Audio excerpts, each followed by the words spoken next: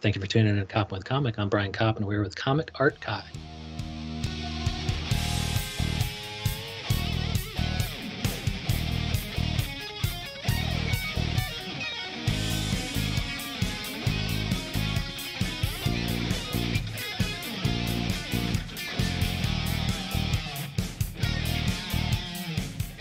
Art Kai, how the hell are you? I'm good, man. How are you, Brian? Oh, I'm doing good. Thank you so much for coming on and let people know where they can find you doing stand-up comedy online. I know I follow you on Instagram and Twitter. You're Fart Kai, C-A-I. Yes, F-A-R-T, and then Kai spelled C-A-I. I love that. If you're a comic, you have to do Fart Kai. You can't just do Art Kai. No, I mean it was sort of like a what's the word? A reappropriation of what I was called when I was a youngin. You took it back. You have the power now. Right, but I'm not sure if like people who when I was a kid like called me that like see my social media now and they're like, wow, this kid is still lame. You know, I don't know if there's still a perception there, but it's I find it entertaining to me, and that's all that matters in the end, right? Yeah, that's all that matters. Like if you can't make the other stand-up comics at the open mic laugh, just make yourself laugh first, and right. ultimately you'll find comedy that'll make a whole stadium full of Art Kai fans laugh. Yeah, that's the dream. But right now we're in the first stage of that, which is trying to make other stand-up comics laugh. And it's not going great, but Especially during the pandemic. Are you doing online like Zoom shows or Instagram live shows, or are you going to any of these parks or rooftops? I've done one or two like Zoom things, and I've not done any outdoor stuff yet. I am sort of trying to avoid both right now. I think I'm more open to, well, okay, I guess to get into it, like the online stuff is just like not for me. Like I just feel it's just not my speed, like not like what I like to do. But I respect it, you know. I'm more power to anyone who does it, and I think it's great. And I just can't personally bring myself to do it. You know that feeling. And I think some people have to. I think I had Caitlin Cook on here, and I think she said something like, "There's comedians who have gotten so far that they can actually live off of it, and so now it's those people who have to kind of try to keep it going because the one source of income they had is no longer there. Like they're a victim of their own success almost." Yeah, totally. And the one show that I did, I got paid like $25, and I was like, oh my god, this like pays better than most like live show. You know what I'm saying? Like bar shows. Kelly Taylor said that too. I'm just amazed. It's so great, especially when you take into account things like, commutes. The fact that you don't have to hop on a $3 train or whatever to get to the place, or $5 round trip. Oh yeah, totally. And I think people like online when they're like at home and they just see like a donate button or whatever, they're more inclined to be like, yeah, you know what? I'm just going to click this button and then hit like $5 and we're going to send it through. And I think they also see it as like charity. So like more. Here's this guy who's trying to tell jokes online. Like this guy deserves my $5. Let me tell you. Yeah. Oh my God. Yeah. I mean, it's true. Like when I online shop, like I'm so much more inclined to just throw money all around. Yeah. You're like, what's money when it's digital? And so, one of the things we're going to talk, I'm kind of interested in things like, you supplied some topics, which I have all our guests do, and many of them were interesting in your case, and comedy origins. Yeah, comedy origin stories were one of them. So first of all, like your comedy origin story, and what are some of the comedy origin stories of stand-ups you look up to that you're like, that's a good story too? Oh man, I guess, starting with me, I basically just have always been interested in comedy. I think I grew up in Nebraska, and there's really no comedy scene there. And I don't know, I just like always ended up at like the Wikipedia pages of like comedians. Like it was always like, the SNL people, like it was like Tina Fey era. So like I'd always like end up on her like Wikipedia page and like read up on like Second City and stuff. And I was like a huge fan of like Demetri Martin and like Stephen Wright and like kind of the one-liner comedians, and just like looking into them, being like, who are these? Like, what is this job? Like, what is this? And like, I think, just growing up like that way and just being like hyper interested in it, but not really knowing that it's like a thing that you could do, kind of just a thing you can consume, When did you realize that it was something you could actually do? Yeah, so I actually took a women in stand-up comedy class in college when I was like, oh my god, like this is, so we like basically just watched a lot of stand-up and did some improv and like watched a lot of like comedy in general. And so our final was to do like a 10-minute stand-up set, for this class, and that basically started the whole journey. And why is it called why is it called Women in Comedy? It looks like you are on your Twitter bio. It says proud stepson. And wait, no, on your website it also uses the pronoun male pronouns. Why were you in a women in stand-up? Is it because you're like, well, this is just an excuse to do comedy? It's not necessarily for women performers. No, yeah. So the class was they allowed dudes to do it, and it was mainly women, but it was just like, I think, why did we take it? I think there was just like the teacher was really nice, and then like people kind of like the word sort of got out, like, you should take this class with this teacher who's like pretty cool and like funny, and like it's a cool like comedy class, and it's like it'll fill. I think it also like I needed an English credit, and it was technically an English credit, so I was like, oh, perfect. And like me and like 5 of my friends did it, and there's women there, so if you're into women, that's pretty cool. Oh yeah, it was a good setup for sure. And so you did 10 minutes at the end, and how'd you do? I don't remember. So what happened was, I was slated to go like 4th, and one of the classmates was like one of the students trying to avoid an English class. Yeah, no, but they bumped me. Like she was like, hey, like, I don't want to go last. Can I go in your spot? And I was just like, being the pushover that I am, I was like, oh, dude, of course, like, absolutely, like that's cool. Like, I can go last, like, that's not a big deal. And so I went dead last. The teacher, it was like a class of like 20, 25 kids, and so like it was a long show essentially. And yeah, the teacher eventually was like, all right, looks like everyone went, and she completely forgot about me. Oh. And then someone in the class was like, actually, you forgot art. And I was like, you're like, you motherfucker, I could have had an easy A. I know, right? I love that, because if not for that person in your class, you might not have ended up in New York City stand-up comic. Right. And so she like called me up, and I did it, and I don't really remember if I did well. I think people were pretty burnt out at that point, because again, 20 people, 10-minute sets each, like, that's a long show, you know? 20 people, 10-minute sets. That's crazy. The teacher should have divided it up into a couple days, I would think. Oh, yeah. So the issue was, I don't think the teacher was like a huge comedy fan or really knew comedy. Or a comedy booker, I guess. Yeah, no, definitely not a comedy booker. More of a PhD. So it was not a well-run class at all, but it was fun, and I made a lot of good friends from it, and it was cool. It was also like, it had like a nice like feminist bend to it, but it was like subtle, because it was like all like through comedy, not like, let's look at all of like women's history, you know? It's just like, let's look at Sarah Silverman's bits, or like Phil Stiller's bits, you know? And it's just like, oh, this is like a really cool way to like access all this like really important historical stuff, you know? That's so funny, because Sarah Silverman's bits are, you know, the fact that they are a topic of study would shock Sarah Silverman herself, I would think. Oh yeah.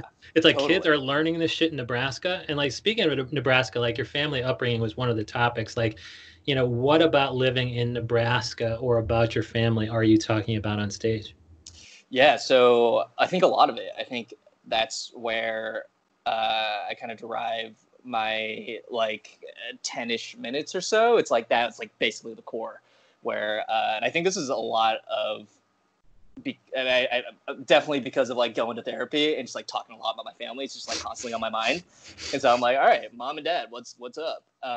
So yeah, I guess to answer your question, like, they're very different people, and they're immigrants, and I think their experience is maybe not like super unique, but I think that there's like subtleties that I'm like trying to like get into. Like, for example, my mom like opened one of the first Thai restaurants in Omaha, and I worked there when I was like 13, you know? Classic. And, like, yeah, and I think there's just a lot of like nuance of like certain kinds of people that would come in, and just like the things that I have to do, and like for example, when I was too young to work there and I had to like stay with my mom, she would like literally put me in like the storage closet to like do homework and like hang out, and like, because the restaurant would get busy and there would be no space for me, you know? So it's like things like that. That's before you had kind of a worker's permit or something?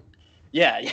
Okay. Before I started to get paid under the table, and I looked old enough to work. I think, and less kind of a of worker's permit. Yeah, I also started working, I think, when I was maybe like 14 or something, and I was dog shit at it. But yeah, what are some of the things that you think, working young can kind of, does it instill any sort of work ethic that is carried over to not only being a comedian who hustles in New York City, but also a comedian who's trying to do so throughout quarantine? Yeah, totally. I mean, I think you just touched right upon it. I mean, just like the idea of like, what did you work in? I was in ice cream. I couldn't even make an ice cream cone. Yeah, it was dumb. Ah, But then I think, after that, I had several other jobs like music store, pet store that I was pretty good at. right. So you understand like the service industry where it's very much like you got to like run around and make sure people are taken care of, right? Like Yeah. that's basically, I think that carries over a lot. I think with like the quote unquote New York City hustle, or it's just like I gotta like do and run this, like run over to this like mic or like the show and like do this thing here and then like just like continually running around, and it doesn't feel like, I think you grow like a numbness to it when you work in the service industry. You're kind of like just used to like doing that because it's just like what you do. This is just what we're paid to do, and so now you're doing it for free, but you're doing it out of love, though, and Yes. that can kind of make the whole thing worth it. Right. Out Yeah, of love. the love of the game the love of the game pays better than minimum wage. Right, totally. Yeah. And honestly, trumps the love for my mother. So it all works out. No, I love my mom a lot. Yeah, what about the parents? Like I had Leonarda Joni on here, and she said something like her parents, because I thought they came from Slovenia. They said that once you move to America, your culture is almost frozen in time. So while your home country, Slovenia or whatever, kept kind of progressing, because it was not a static thing, it was a dynamic that continued to evolve. The minute you move to America, those immigrants' parents, they still keep that same value as if. Oh, totally. So like if they moved in 1987, they're keeping Slovenian values from 1987, not Slovenian values from 2020. Oh yeah, I mean, my dad basically left because of the Cultural Revolution that was happening in China, and he is like pretty anti-China still, and it's so interesting to see because I think he has this like in his mind this like neo post cultural revolution sort of like mentality of like, okay, we need to like preserve like academics and like creativity and like all this like stuff that Mao was like pretty against, but like now it's like if you go back to China, and he's talked about this, where it's like, oh, it's so different. Like everything's like technologically advanced. Like we're everyone's like pro innovation in China because like that's where the economy grows. And so he's clearly less anti-China now. But like growing up, it was always like there's always some sort of like news headline that he would bring up and just complain about, like this is classic China. This is like Mao's China, But that's so cool. The fact that he was kind of anti that meant that if Mao was anti creativity, your dad was pro creativity, and so a career in the arts like stand up comedy is totally fine for Art Kai, right? Well, he doesn't really get the extent of comedy. He kind of sees it as a hobby right now. Okay. But yeah, I don't think he sees creativity or a creative pursuit as a financially viable pursuit, which is, it's fair, Yeah, sure. So an immigrant parent also cares that you're going to be able to survive on your own.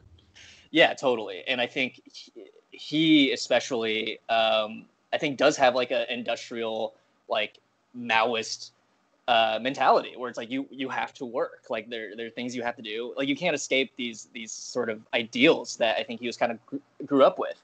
Yeah. You're yeah, like, Dad, which is Dad, I am working. I went to 3 mics today, man. Yeah.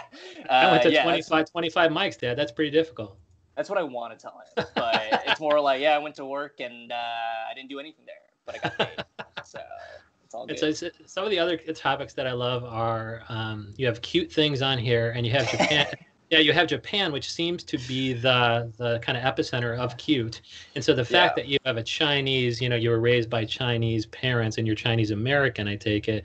Kind of how can you how does that jive or whatever with Japanese cute things? Like how, do you call are you a Chinese person if you love Japanese cute things, or aren't there Chinese cute things that you can love? Yeah, no, basically, so I guess to backtrack and explain why I chose this topic.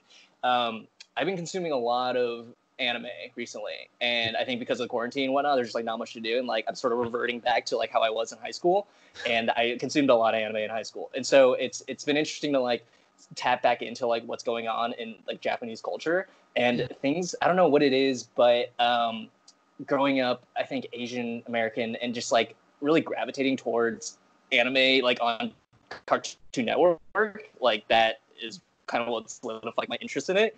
And I just found the cartoons to be like far more interesting and like crazy than American cartoons, which is true. If you watch like an anime, they're like, it's all like insane in terms of plot and whatnot. And I think they're just very good at the Japanese are very good at like in their design to keep things like very simple and like have vibrant colors. And I think they like accentuate like things correctly.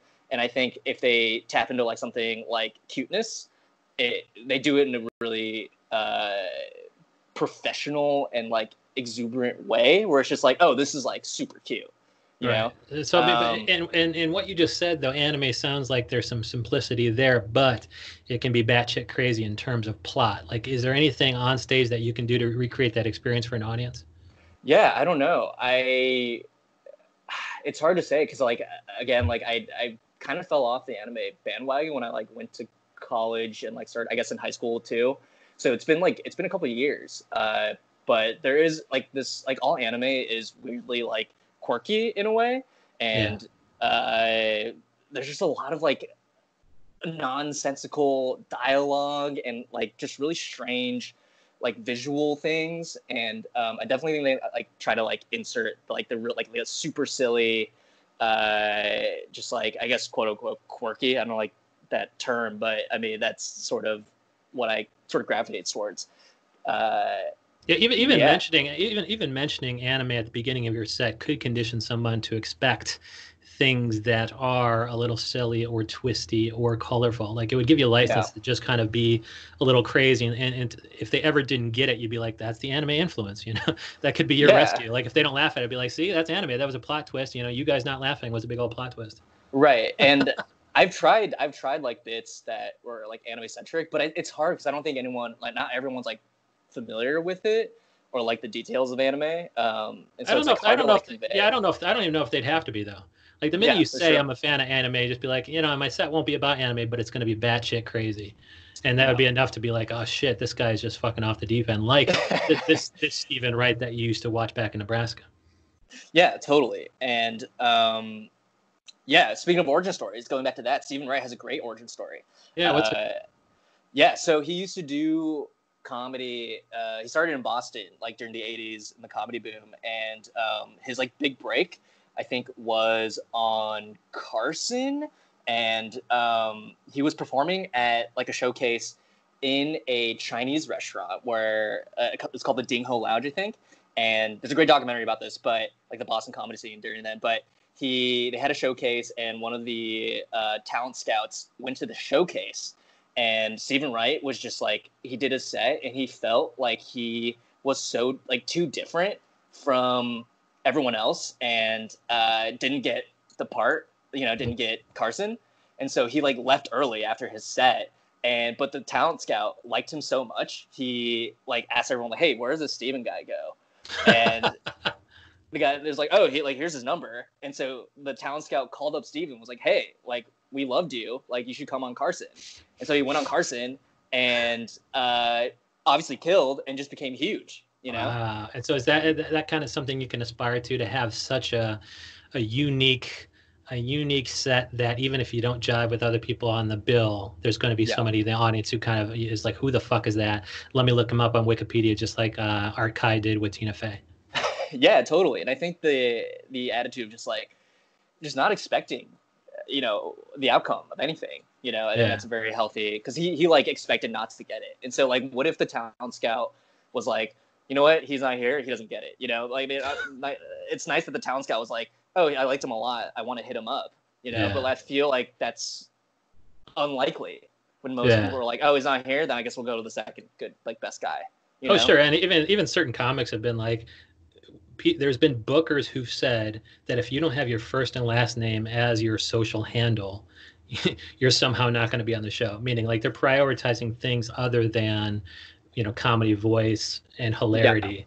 And so, I mean, as long as you focus on the right thing, you're going to draw the right audiences to you, even if it means that you're passing up on certain professional, quote unquote, professional opportunities. Like, what kind of show would that be full of people who showed up? I mean, people who show up on time, people who have their first and last name as their social handle. No, I'd rather have Fart Kai in my show. Yeah, I mean, that's exactly it. Kind of just doing your own thing. Just not be anything. Just kind of like having a Zen mindset to it all. I think that story of like Stephen Wright, he should have just like chilled out and like, luckily the scout was nice and called him up, but he could have easily just missed out on it. Yeah. So, well, I mean, we're not going to miss out on Art Kai because I follow him on Twitter and Instagram, Fart Kai. His website is Art Kai Stuff, and of course, the last name is spelled C-A-I, as if there was any other way to pronounce that last name. Your dad in Nebraska would be super proud, I would think. Fart Kai. My son is Fart Kai. Haven't you heard of him? Oh, yeah. And my dad's definitely like the type of Asian dad who will just, fart in public unabashedly. Just let things rip and let things stink up. And that was the bane of my existence for a long time. Yeah, well, at least a good comedy, but also there's no Mao around to tell him he can't fart. He's like, this is America. That's why I came. Yeah, there's no think police trying to stop him from tooting, and that's great. That's America, baby. And one other small topic that I can talk about in 1 second. If you had your own cult, you would of course be its leader. What would be kind of the organizing principle of the cult? Would it be around, okay, let's have a lot of sex and procreate like mad, just like the women stand-up class you took, or would it be like we have to be super, we have to have nothing but cute things and Japanese cute things and anime and things like that? Yeah, that's a good question. Well, I guess if I were a cult leader, which I don't want to be, I want to be very clear. It sounds very stressful, and that's the only reason why I don't want to do it. It's too much stress. I don't know. I've been thinking about this a lot. Like, I wish that all my friends like had a creative thing that they did. I think it'd be cool to like have a cult that like everyone had like a creative outlet and like they can just like bring in creative stuff they do and just like everyone just shares and like has a good time, like showing like, oh, this is a painting I did, or like, hey, this is like a cool podcast that I did. And my name is Brian Koppen, and I just brought in this podcast, and I want to show it off. I'll be like, as a cult leader, I'd be like, yo, Brian, this is great. Let's keep doing it. Yeah, let's put you on. And it's almost like that's what you're doing with the show you host, Off Menu Comedy Show. I see people on there, former guests like Paige Smith-Hogan. I see Chinook to Sarah Salazar. I see all these great comics. Are you booking that, or are you just hosting that? I used to book and host it. It's no longer a thing, unfortunately. Is that on my website? I got to change that. I think it was on I think it was on Fart Kai on Instagram. Just the previous show posters. Oh yes, yeah. It used to be a show that I did a lot of fun in Brooklyn. The venue didn't really work out, and so I haven't really done it in a while. And obviously the pandemic happened. So, but yeah, I used to run that show, and it was a good time. And so you haven't been doing it during quarantine? No, I've not. As you said, yeah. Virtual comedy is not for Art Kai. It really isn't. I wish it were. There's like a huge part of it. Like, I wish I could love it. In the same way, like, I wish I could be religious, but I just can't. I just can't bring myself to do it. Well, really, you need to see him in the room because he's like an anime act come to life. He's Fart Kai. Thank you so much for coming on, Art Kai.